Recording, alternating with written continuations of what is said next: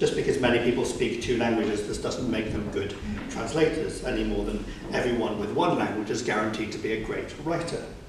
I can't remember who it was that said being bilingual means you can be a professional translator is true only in the sense that it's true that having 2 hands means you can be a professional pianist.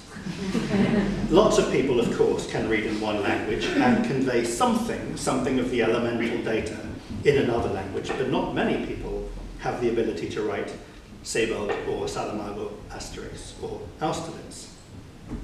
When Rabassa was commissioned to translate the book, which in English would come to be called 100 Years of Solitude, someone asked him whether his Spanish was really up to the job. He replied that no, that was absolutely the wrong question. The right question was whether his English was good enough. Reading the book is all very well, millions upon millions can do that. But how many people are such good and supple writers that they can write a great Garcia Marquez novel in English?